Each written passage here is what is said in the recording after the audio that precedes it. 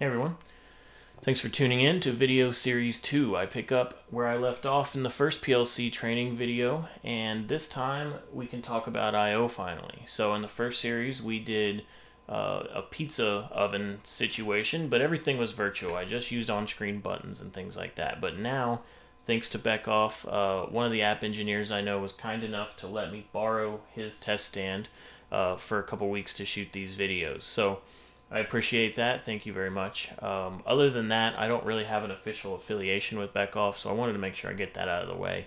I did use Beckhoff quite a bit in my former job as an automation integrator, so I would program servos and motion systems for custom robotics and things like that. So I'm pretty familiar with all of this equipment, and I'm going to hopefully bring you up to speed, maybe not to an expert level, but just where you kind of know what you're getting into, know what the capabilities are of these systems, and hopefully bridge that learning gap that, the first series was meant to do that, and I think it did as far as the programming side of things go, but this is going to get into the EtherCAT network system, PLCOpen motion, control, things like that. So stuff that's very important, and it's not super intuitive. So that's the plan for this video series. I mentioned not being affiliated with Beckhoff.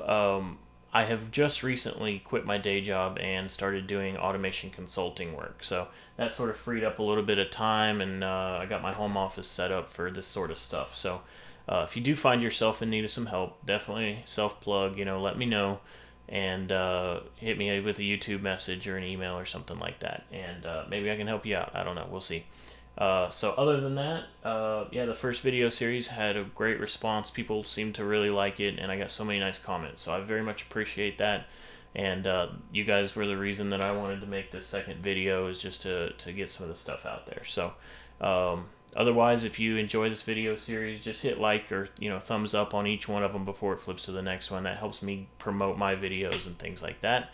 And otherwise, this is the last time you'll see me on this video series. It's a little different than the last one. I upgraded my audio, so hopefully that's a lot better.